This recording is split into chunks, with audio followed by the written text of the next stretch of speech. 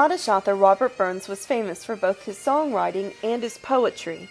He had a keen ear for the speech of his native land, and in his work he employed its characteristic sound to impart a fresh vitality to the English literature. Robert Burns was the son of a tenant farmer or sharecropper. He spent his childhood moving with his family from one farm to another. At each stop, his father tried to eke out a living on the land largely unsuited to agriculture. Whatever education Burns obtained came mainly from reading. His favorite writers were Shakespeare and Pope. He also became familiar with the early Scottish poets through hearing orally transmitted folk songs. These songs inspired him to write poetry of his own. After the death of his father, Burns quickly developed his gift for expressing emotions of love, friendship, and amusement in verse. He also attempted to keep the family farm going, but failed. Discouraged by his failure, he considered leaving Scotland.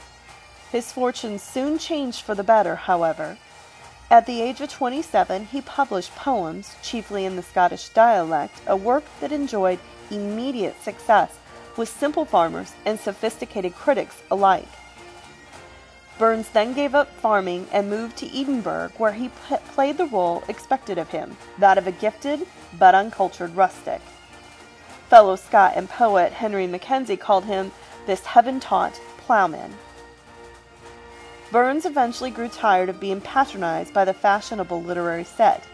In 1788, he left Edinburgh and settled on a farm in Ellisland, Dumfriesshire. However, he found farming at Ellisland difficult, despite the help of his new wife, Gina Moore. When his friend James Johnson planned to assemble a definitive anthology of Scottish folk songs, he asked Burns to help him, and Burns jumped at the chance. He threw himself wholeheartedly into the project, and for the next 3 years roamed the countryside, collecting, editing, and writing lyrics for many old Scottish tunes, thus preserving the rhythms and accents of his native tongue. Considering this work to be a labor of love, he declined payment and refused to allow his name to appear in the collection. In doing so, he created difficulties for scholars who have found it almost impossible to determine where some of the original folk songs leave off and Burns's original contributions begin.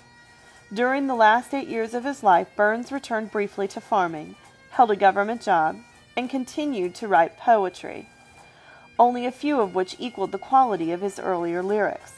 Bankrupt and hounded by creditors, he died at age 37 of a chronic heart condition.